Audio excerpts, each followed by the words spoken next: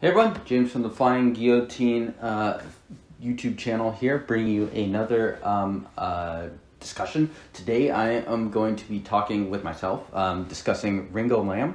I have been doing a deep dive into his work in the past few months, really, starting in December last year, and I've watched pretty much all of his films. I've seen 20 of, there's like two really early ones that you don't read a lot about that I've not seen. But other than that, I have seen everything starting from Aces Go Places 4 to his final film, Sky on Fire.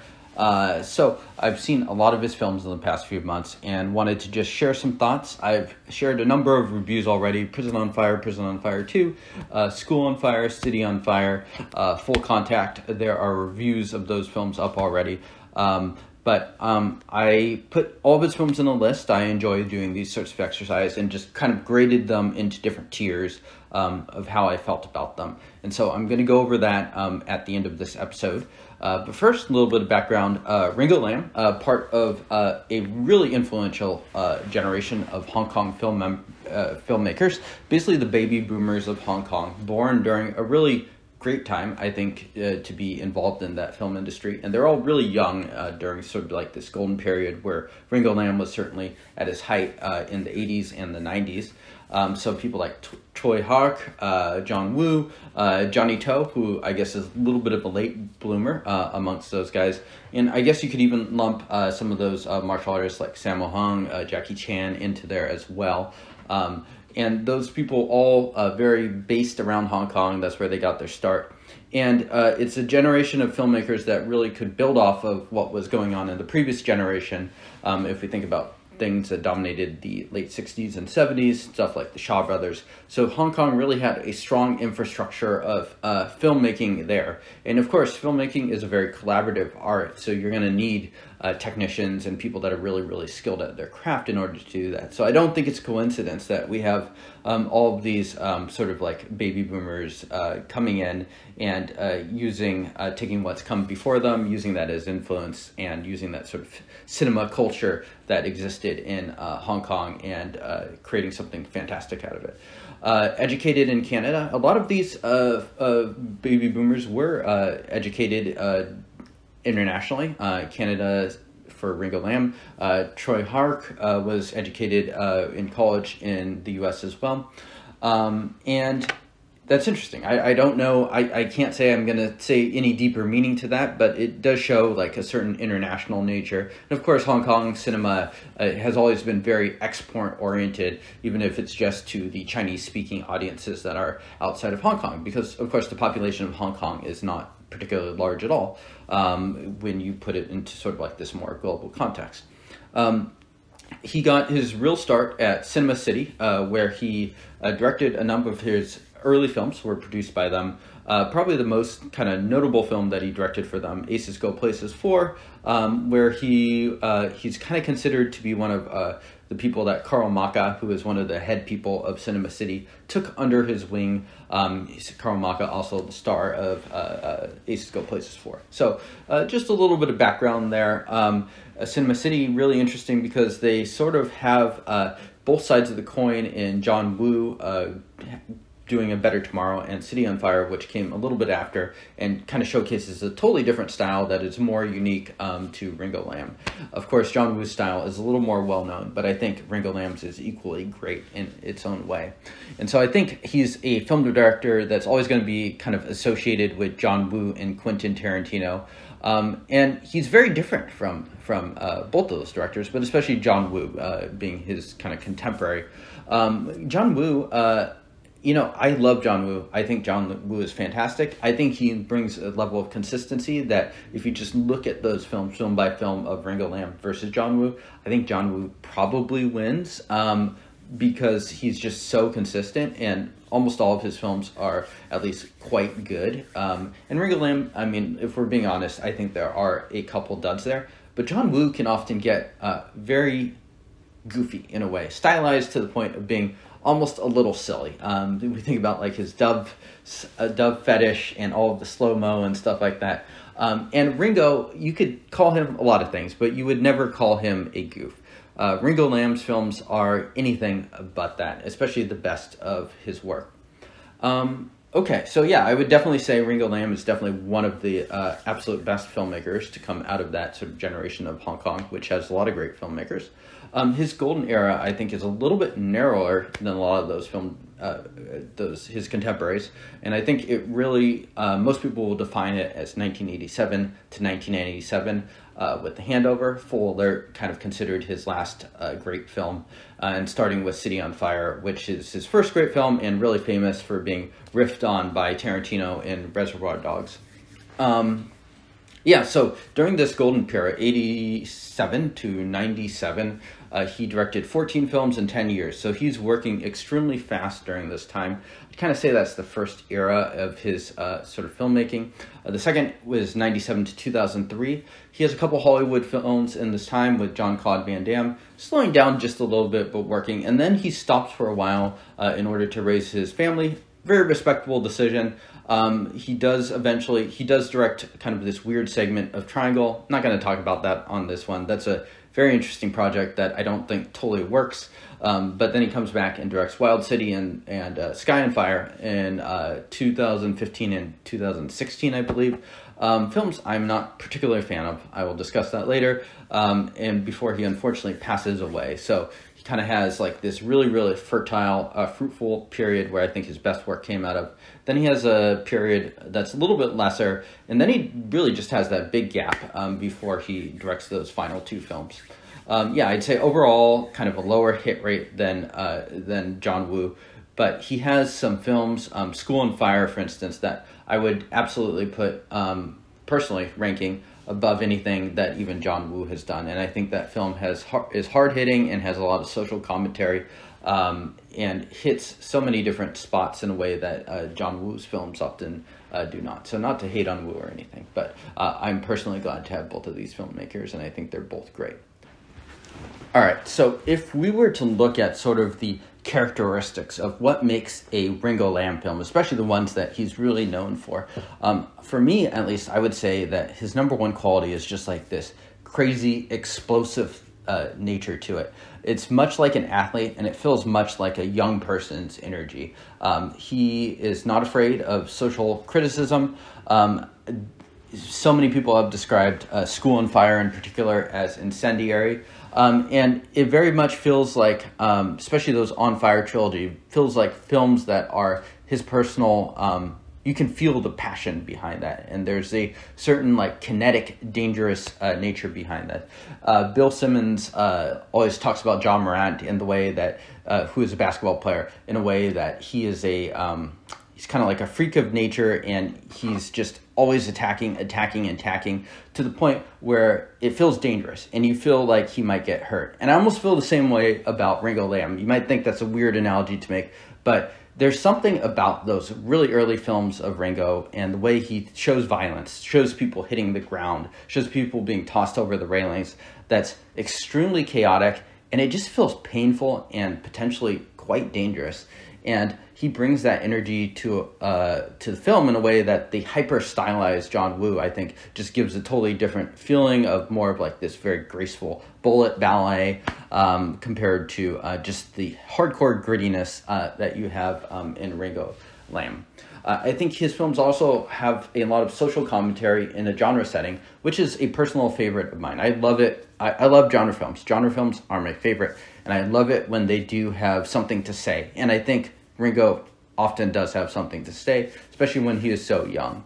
And I think in some ways you could say, oh, he went downhill because of The Handover and stuff like this. But I think in many ways his best qualities were a younger person's qualities during that time, and his films are the most effective when that is being channeled into his work.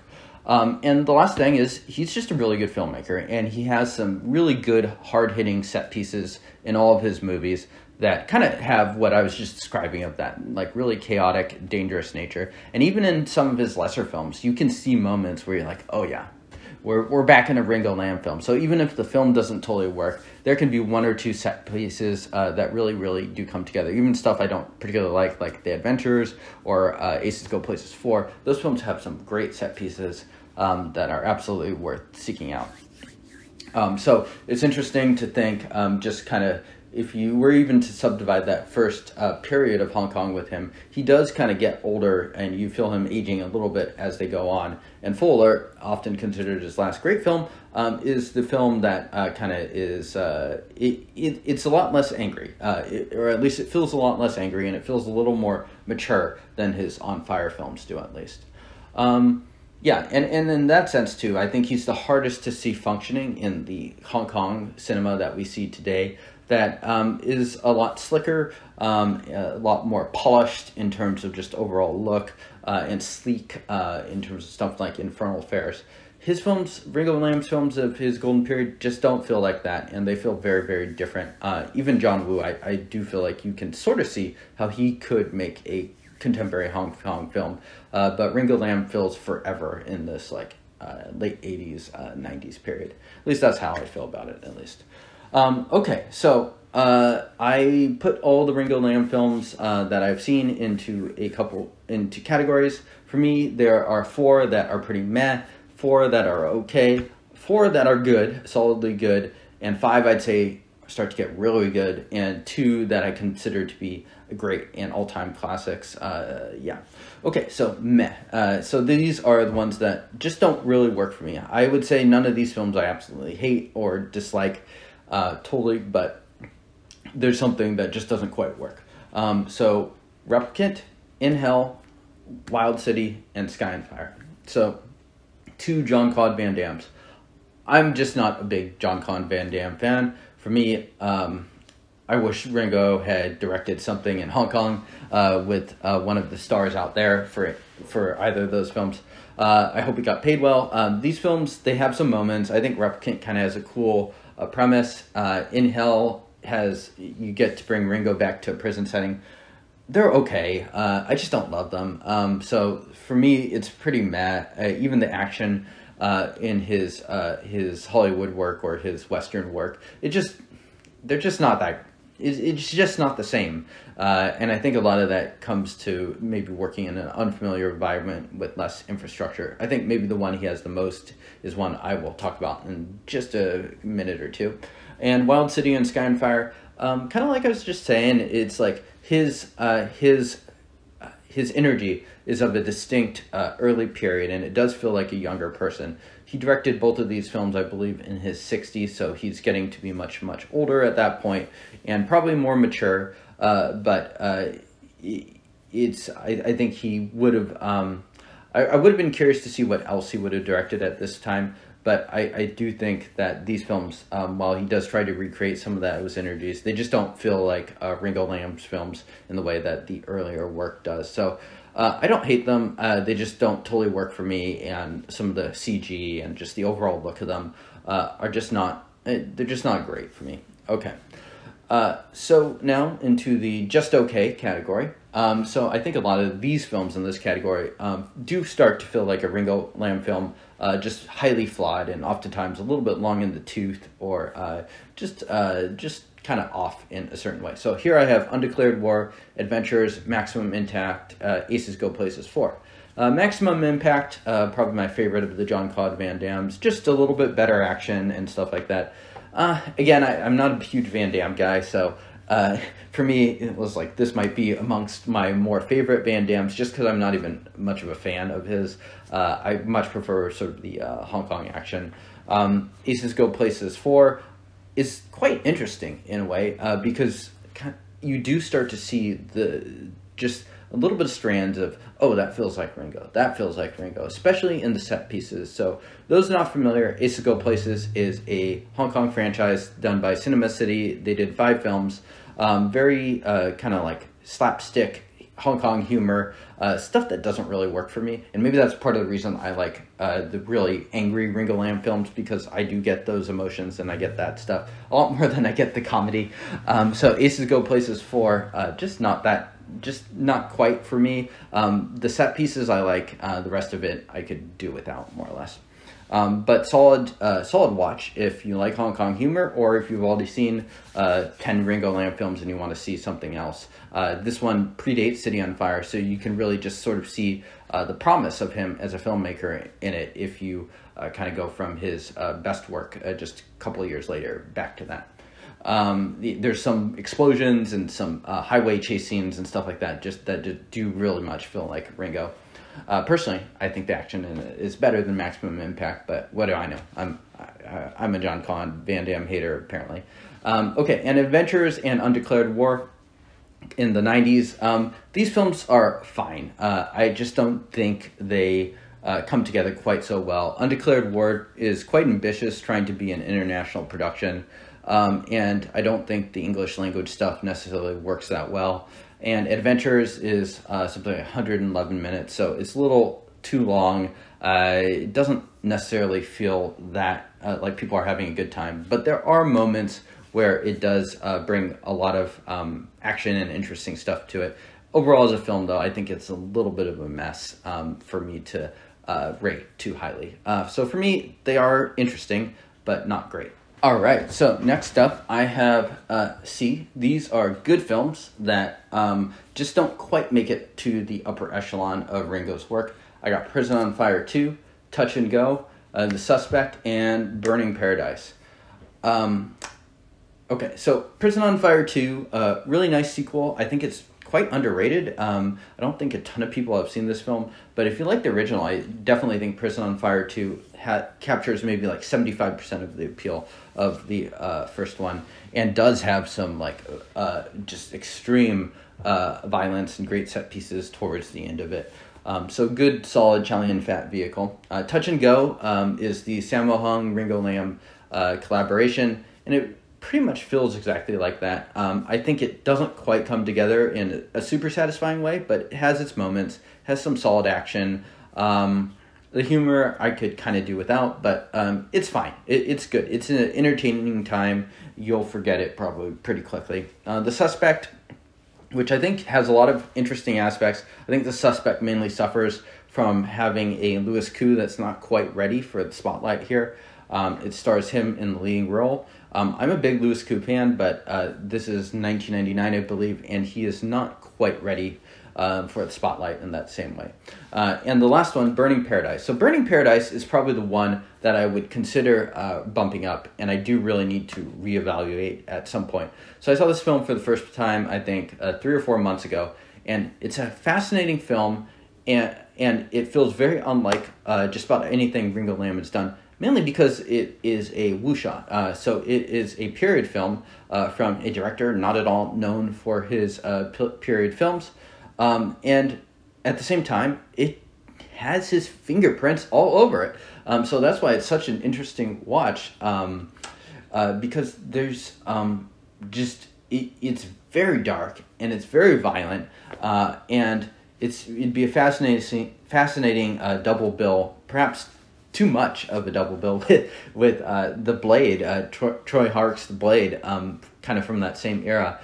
So yeah, this film produced by Troy Hark, and I do really need to rewatch it. There's something about it that just didn't quite connect to me, but perhaps kind of coming back to it, I wonder if I would like it a little more, because I do remember some pretty kick-ass action and sort of that like violence. And in other ways, this is also a prison film too.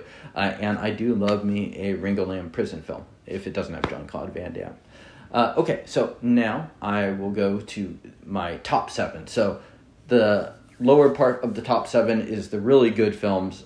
So films that are fantastic, and really, I don't think I'm underrating any of these, really. I think these are really good films, and I think depending on who you ask, these could be amongst the be even number 1 or number 2 on some people's Ringo Lam list. So I got Full Contact, Full Alert, Wild Search, City on Fire, and Twin Dragons. Twin Dragons probably going to be the most controversial. This is Ringo's Jackie Chan, Troy Hark collaboration, and it does feel a lot like that. So it's kind of like Touch and Go, but with Jackie Chan instead. And you might say this is too high. For me, I have the most mixed feelings because this one feels less like a Ringo Lam film than maybe some of his other films, or just about any other film that I'm ranking this high. But I'll be honest, I really enjoy this film. Hong Kong humor for me is sometimes hit or miss, and for me this film works, and I like it. It's got some fun action, so I just had a great time with this film. I could see it maybe going down in my estimation at some point, but for me at least, I thought this film was a lot of fun. So there, it'd probably be number 7 on this list if I'm being honest, but I still like it a lot. Full Contact is probably his most John Woo-like in terms of plot. It's very over the top, very crazy and wonderful in a good way. I think there's certainly some flaws and some dated aspects to it, but I think this is a film that if you are into the things that this film gives you, this could be someone's favorite Hong Kong film. So you got like a great Chow Yun-fat really dialing it up, and Simon Yam, who is dialing it up to an even another level. So this film is just extremely colorful. They go to Southeast Asia. Incredibly, tons of chaos ensues. Really fun film, and definitely probably one with less social commentary than Ringo's other films, but a really good genre film. Full Alert, talked about this a bit. It hints a little bit more at a procedural nature, stuff that would become a little bit more popular in Hong Kong in the following decade. And it's just a solid thriller. Wild Search is kind of Ringo combining a lot of his earlier work, but then also making sort of this romance. And I really dug this film. I know this film is a little bit controversial amongst Ringo fans. And I think part of that is because it's kind of tricky to know what to expect. I actually saw this film early in my Ringo watching, and so I didn't necessarily come in with those same expectations. But I think it has a lot of great elements. It's a great leading Chow Yun-fat performance, and it's a nice one if you want to see something that is familiar but also a little different. So Eureka did a great Blu-ray release of this, as well as Full Alert. I think this one is well worth checking out and definitely underseen. City on Fire probably needs no introduction. I did a review on this as well. It's just a classic, well, maybe not quite classic, but close to classic Hong Kong undercover cop film. Tarantino took a lot from it, and you can sort of see why the plot construction and stuff like that is really simple concept, but it works really well. Great leading performances by Chow Yun-fat, Danny Lee. Okay, so final category, the upper part of the pyramid, fantastic, the classics. For me, this is Prison on Fire and School on Fire, and School on Fire for me is in particular the all-timer on this list. I've talked about both of these films on separate reviews, so if you want to hear more about them, check that out. But these films are both great. Prison on Fire has some great interactions with Big Tony Leung and Chow Yun-fat, really young Big Tony. And School on Fire, it just is just, for me at least, I find it to be deeply impactful. All of these On Fire trilogies are taking aim at... they have social commentary baked into them, and they, in particular, take aim at the systems. School on Fire, in particular, really got quite a reaction out of the locals there. And understandably so. I mean, taking aim at the schools and stuff like that. So very provocative films, and films that I find to be extremely effective. They both have incredible, bombastic, violent conclusions that I think are some of my absolute favorites, and they just leave me kind of with my jaw down, and it's like, wow, these are just some really great films. Okay, well, I think that wraps up my Ringo Lam discussion. So let me know how you rank Ringo's films, if you differ from my list, or if you kind of come to a similar place as far as those films. I think for the most part my list is fairly conventional, with maybe one or two off the cuff, maybe slight differences there. But yeah, check out the films of Ringo Lam. Highly recommend, especially anything in that top 7. So thank you all for tuning in. I will see you all next time.